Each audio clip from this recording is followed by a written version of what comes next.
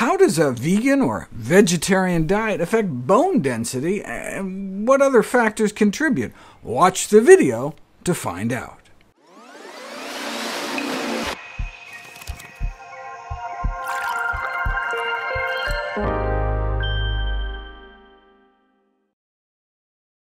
Osteoporosis is estimated to affect 200 million people worldwide.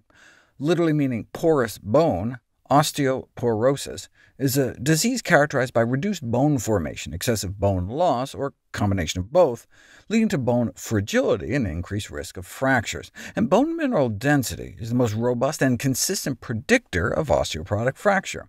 What can we eat to boost our bone density?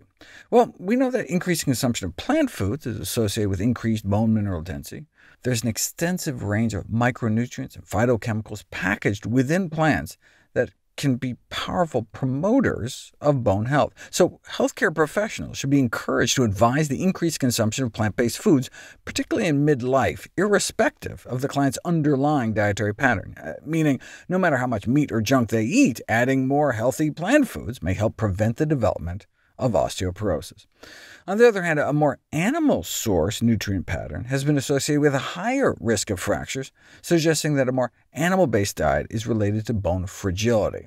So one would expect less osteoporosis in those eating plant-based diets, but you don't know until you put it to the test. The incidence of osteoporosis in vegetarians and omnivores, the first study, published nearly 50 years ago, and the density of the bones that were measured was significantly greater in the vegetarians than the omnivores. In fact, the average bone densities of the vegetarians in their 70s was greater than the densities of the meat eaters in their 50s. Bottom line, these results suggest there's less likelihood of vegetarians developing osteoporosis in old age. Turns out, though, that the researchers screwed up. DEXA scanning, which is what we use now, didn't come online until the 1980s, so the researchers were using just regular X-rays, and they confused the readings such that darker bones on the X-ray got a higher score, but that actually means less bones, so their conclusion should have been the opposite of what they claimed, so vegetarians had worse bone mineral density.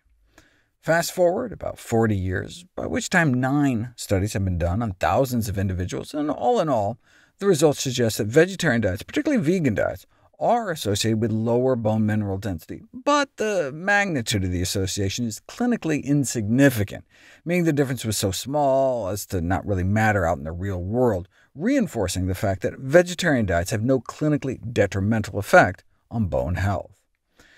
And it's important to note that the findings of lower bone mineral density didn't fully control for key confounding factors, such as for differences in body weight.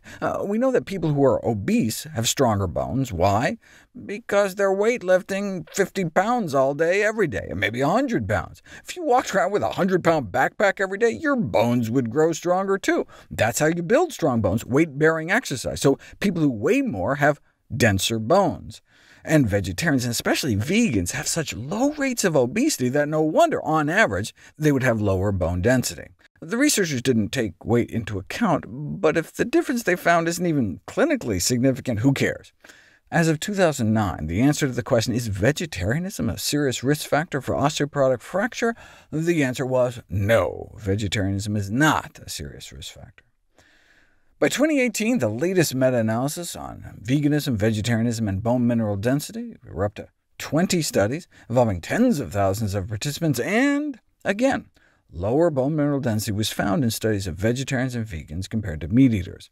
The researchers conclude that vegetarian and vegan diets need to be appropriately planned to preserve their bones. But wait, did they account for the obesity thing? No, they did not. They just used what are called crude risk ratios, meaning no adjustments for confounding factors like weight. So they didn't control for things like age, smoking, obesity, exercise, and so the results are really uninterpretable.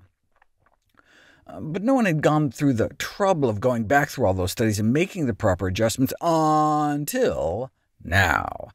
The title gives it away. Differences in bone mineral density between vegetarians and non-vegetarians become marginal when accounting for differences in body size factors.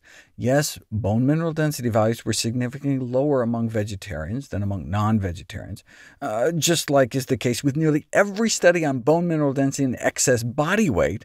But forget clinical significance, these differences even lost statistical significance upon adjustment for body size factors, suggesting that lower bone mass among vegetarians is in larger parts explained by their lower BMI and waist circumference. Thus, it's not so much the composition of the diets of vegetarians and vegans as much as it is the fact that they become so much slimmer. Now, a small but statistically significant difference remained for total lower spine density, a difference of 0.03. This was dismissed as having little clinical relevance, but is that true?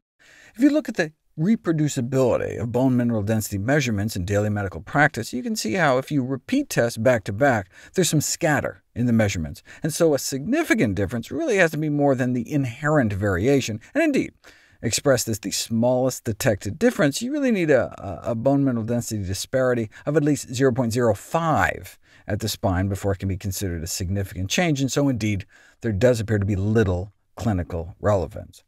However, even if vegetarians and vegans basically have the same bone density at the same weight, everyone who is skinny is at risk. Low BMI is a risk factor for fracture, so all persons in a low body weight category consuming any kind of diet should be monitored for osteoporosis.